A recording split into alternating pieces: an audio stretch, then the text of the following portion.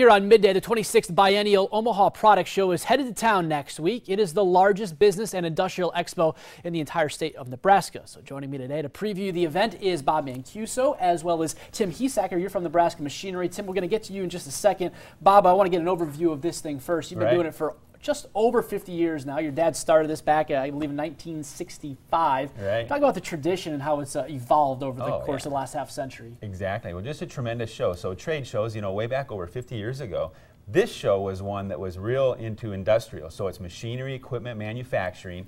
You used to have big equipment, robotics weren't out there yet, but you had big machinery that was encompassing a lot of space, and that's why they are biennial, because the machinery didn't really change that much every year, and it was so heavy to bring in with all the different concepts that they did them every other year.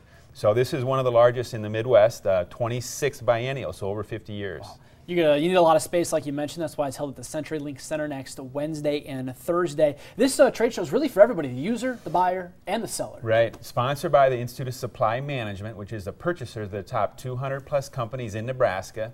They're at the show, they're at the opening luncheon, they'll have a booth at the show so they can come walk around and see the exhibitors, and they're also there in case people have questions for them of purchasing. All right, so we're talking a lot about change here over the course of a half century. Tim, change in your business, Nebraska Machinery. You guys used to be diesel and gas, and you guys have since made a big change, and you're going to benefit greatly by showing it to the vendors and the people and the users at next week's show. Yeah, we have a transition going on in our industry of forklifts, material handling from gas, diesel to electric. Technology is really advanced. We've had electric products since the 70s, but the product's really advanced, and we're going to have a full display of all of our products at the product show. What's the goal for a vendor like yourself at these trade shows? To reconnect with the customers that we currently do business with, new customers. There's a large turnout at the show, but also we run into a lot of companies that are coming. They're looking to move to Omaha, so they're looking for partners in the area. So they come to Omaha, do a little investigating. A couple years ago, we met some customers from Memphis, Tennessee. They actually are running a business, a large company here in Omaha now, and they're a partner of ours. So it's a great way to meet new and see old customers. Several thousand people expected out there at the link next week. About 15 seconds left.